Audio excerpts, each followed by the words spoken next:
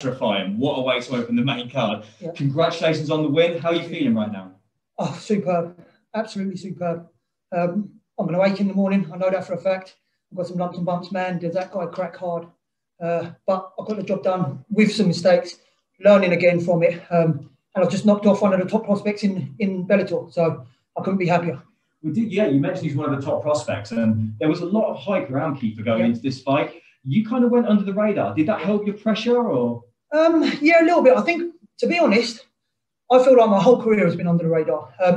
I started off well and got really sloppy in the beginning of my career.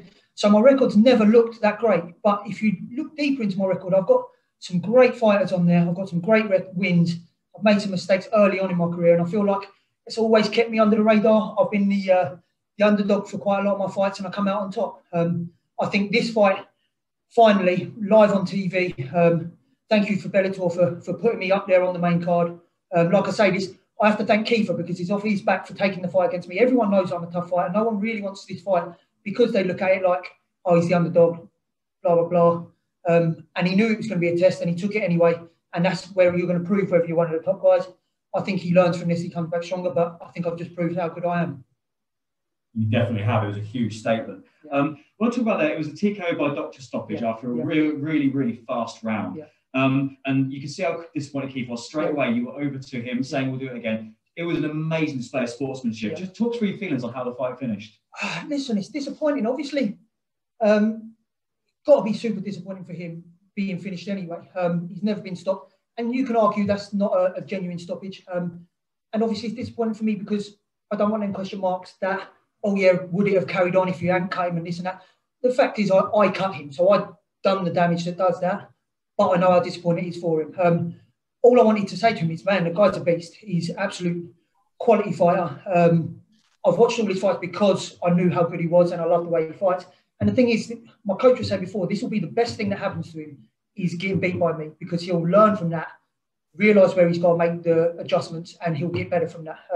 Like I have from each of my losses and what I've learned and stuff like that. And he's got a big, bright future in front of him. And I just wanted him to know that and say thank you for taking the fight and stuff like that. Because like I say, he didn't have to take that fight. It was a catch weight. Obviously, being in lockdown and stuff, it was going to be hard work for me to actually make 155, having my baby and being locked down and all this sort of thing. It's been tough. So I appreciate him taking the fight in the first place. And it's a sport at the end of the day. You can have these guys. Maybe that's why I'm not so well known, because I don't mouth off. I don't make a big hype about it. Listen, at the end of the day, we go in there and we try and take each other's heads off for 15 minutes. Outside of that, I respect everyone in the game. They're in there fighting and trying to put food on the table for their family, just like I am. So it's a sport. So yeah, that's why I'm so nice to him after the sportsman life. Do you know what I mean? That's the way it is. Kevin? Hey, Charlie, congrats on a big victory. You know, in the beginning, it didn't seem to go your way, but then, you know, the moment you threw that knee, the whole momentum of the fight shifted. Yeah. Were you looking for that knee as he was going for the takedown, or was that just, you know, by chance? No, not at all. The knees weren't really anything I was thinking of. The thing we was going for was, to start with, I wanted to be long, hit him with my jab, stay away from his brawl. He started a little bit slower than I thought he was going to. I knew he was going to throw the kicks and try the range. And I just got sloppy on my jab and I didn't want to duck into any of his knees because he's got dangerous knees and elbows. So I didn't want to duck into any of his knees. And by doing that, I didn't duck at all and got caught with his left hook. And like I say, he hits like an absolute train. And I got hit twice with it.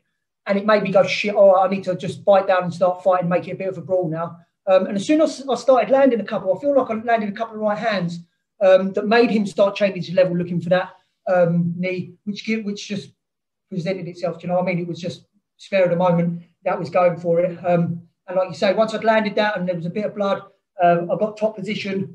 I felt like he was on his way out. I could hear his corner saying that I was tiring. And the ref hadn't really warned him that much. He was moving and defending really well. So I didn't want to blow myself out where I thought I was overtaking the fight. I thought he was on his way out. But I didn't want to blow myself out. I could hear him saying there's only 30 seconds left. And I didn't want to push too hard and not get the finish and give him a second life in the second round. So I sucked it up a little bit. But yeah, I felt like once I started landing and staying in the pocket and not just winging straight into that blooming left hand of his, I was doing much better. You know, you've been one of the luckiest fighters out there right now, getting to fight in the pandemic, and not a lot of fighters out there. Explain your whole process through training camp, coming to the bubble, getting ready, all that setup. How has it been? Right. Getting back to training was the main key. I mean, I'd spent months in proper lockdown. We was told, my wife was heavily pregnant. So we was told we need to isolate and lock down. We weren't seeing anyone. We were stuck in the flat. Then we had our baby and another again. The hospital telling us, no, you've got to stay locked down. So I put a lot of weight on, got out of shape, hadn't trained at all for 2 or 3 months. So just getting back to training was nice. And luckily, I had a couple of teammates, or a teammate, Sam Patterson, who was fighting before me coming up. So I was in there helping him with his camp, getting my weight down already before I got offered this fight.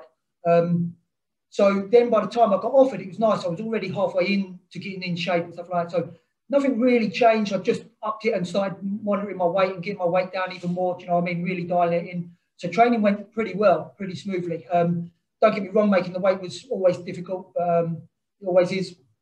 So that was tough. But being able to fight has been amazing. Like I say, I've been sitting at home for months not knowing where the money was going to come from. I ended up on universal credit because my whole career is fighting and training, and I couldn't teach anything, I couldn't do anything. So I ended up on universal credit for a while just to pay bills. So being able to come back, earn money, put food on the table has been amazing, and I can't thank Bellator enough for it. All right, thank you, Charlie, and wish to see more of you in the future. Thank you very much. Donna? Hey, Charlie, how's it going? Congratulations on the result. You mentioned, getting out of shape. You mentioned that it has been a tough lockdown. Obviously, congratulations on the child as well. Do you feel like the fight really? Do you feel like the pace of the fight would have changed if you'd gone into the second and perhaps he'd had that chance? Let's say the doctor says, yeah, he has that extra break as well. Do you think that he would have been in the advantageous position then because of the fitness? No. Like I said, my fitness and my cardio is one of the things that I think is one of the best things and one of my best attributes. I'm always in the fight all the way to the last bell because my power normally carries the 3 rounds. I've got the heart to just keep going. It don't matter whether you're beating me from pillar to post, I'll still be in there all 3 rounds, giving him my everything. And I don't think it would have made that much difference. I feel like the tide had already turned. I feel like he was on the way out. I just didn't want to make a mistake of blowing my wad too early and then going, oh shit, he may, so excuse my language, he may start picking up the pace a little bit again. Like I say, he hits real hard, man. And I didn't want to make any mistakes. So no, I feel like my cardio is always good. Even when I'm really out of shape, I'm in there doing rounds upon rounds with some of the fittest guys that we've got in the gym. So I will still always push the pace. It was just hard getting the weight off. Do you know what I mean? My cardio was still good. I was still riding my bike to train. I was doing the extras. I was doing the miles running. It's just hard to work on the joints and stuff like that when you're carrying the extra weight. So it's just difficult. So I felt good. Having watched him, on tape and having prepared in the way that you did for the fight, did you expect to be able to land as much and as cleanly as you did? Yeah, 100%. I felt like I was going to outbox him, stay long. He was going to try and kick, but I felt like my range would be able to catch him while he was kicking. And then I felt like he was going to try and brawl and put me down. Like I said, the one thing that surprised me was that I didn't establish my jab. I wasn't quick enough getting back out off of my jab. I felt like I was landing, but I was getting caught with that left hand, that winging left hook. He was quicker than I felt he was going to be. And obviously he wasn't keeping my right hand up high enough. But I did feel like I was going to outbox him, and I felt like he'd be reaching and trying to close the distance, and I'd pick him off. That's why I was predicting end of the second, probably beginning of the third, because I felt like I'd pick him off. He'd be desperate trying to close in, and then I'd crack him on the way in. But I landed heavy shots when I had to change my plan a little bit once he started cracking me. So it was all good. I feel like I've got that game. Do you know what I mean? I've got the all-round game. I can stay on the outside. I can box on the inside if I need to. I can grapple. I can get top position if I want. So I think as it shows, he took me down. I bounced straight back up again. It was okay. Lenny? How's it going, Charlie? What a win and an impressive performance. A war from straight. As soon as the bell rang, it was a war. You hurt him, he hurt you. And your boxing, nonetheless, your boxing did look crisp in there today. You know, you're hitting him with some right hands. You're hitting him with some really, really good shots. Did you work on something in camp that you could capitalize against Crosbie tonight? No, it was like I say, it was literally just staying long on my boxing. be careful of the calf kicks because listen, he's got a great camp. Kavanagh is a superb coach. They all know what I fight like. I speak to Kavanagh quite a lot. And he would have watched my last fight where Wild had kicked the leg and done well with that.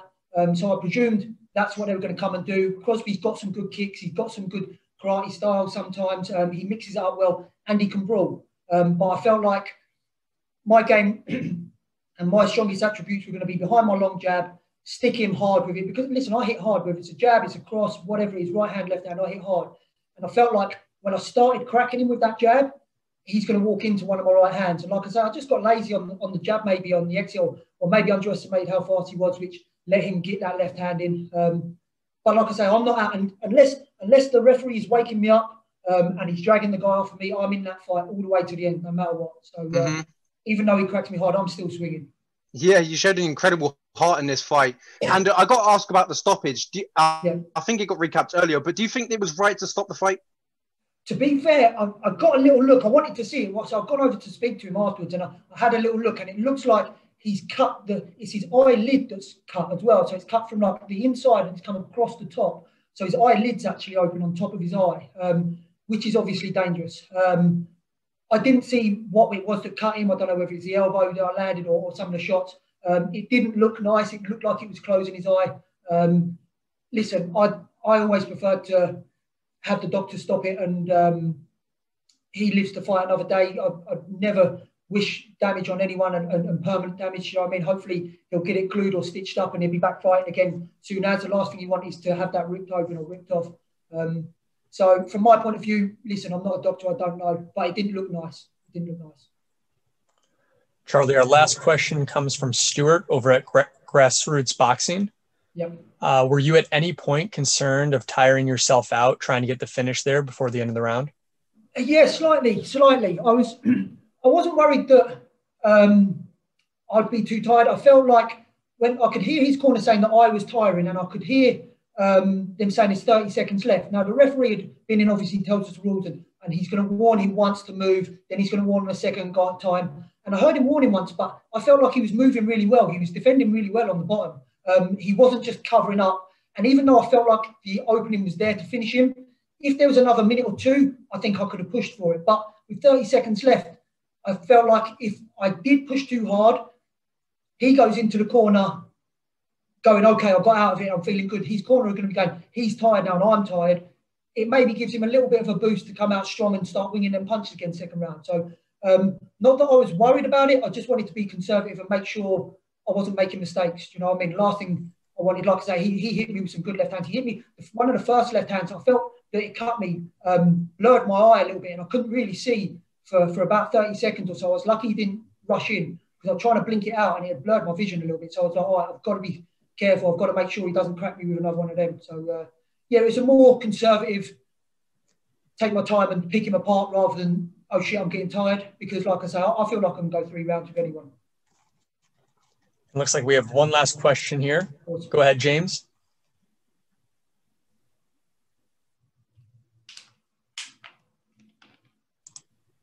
James, your line is now live.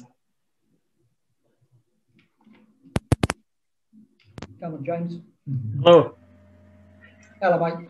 How are you? Charlie, so a lot of these fights you go into, you seem to be the underdog. Yeah. After tonight's performance, do you think people may start realising how good you actually are? I was saying before, I hope the media and the people on the outside and the fans and people like that will look and realise how good I am. Because a lot of people look and they just look at my record and the people and the fans and stuff, they're looking at the sport and going, oh, great fight this and great fight that. When I'm on the undercard and they look at my record, people go, yeah, it's not that great. And they don't tune in. If you watch my fights and you watch how I fight and who I fight, I feel like I'm exciting. I feel like maybe I shouldn't be the underdog all the time, but I don't mind being the underdog. I enjoy that. I come out and I try and spoil people's parties. That's fine. I think the people in the know-how, like Bellator and like my opponent, like Kiefer, like John Kavanagh, like all the guys in the know-how, I think they know how good I am. And that's why I'm getting put in these spots. And this is why they're putting someone like Kiefer, who is one of the massive prospects, one of the top prospects, they're putting him against me to test him, to see if he's got that next step up at the moment. Do you know what I mean? So I don't mind being the underdog. I'm just hoping that this will put me up there now and there. They'll start putting me a little bit more on the main cards, a little bit more publicity, and the wider audience will recognise me. I understand I'm a little bit older and I'm not as vocal on social media, and I'm not very loud and stuff like that on the socials and things. And maybe I should do something different, but I want to look back at my career and be proud of who I am and what I've achieved with not having to talk my way into it. Do you know what I mean? I want to achieve what I've achieved by my performances and have people in the sport respect me. So fingers crossed they do. If they don't, I'll just keep plodding along, keep getting the wins and keep upsetting people. Do you know what I mean? So I'm happy, man. I'm just loving being part of Bellator, and I can't thank friends and family enough and everyone for supporting. So. Thanks for that.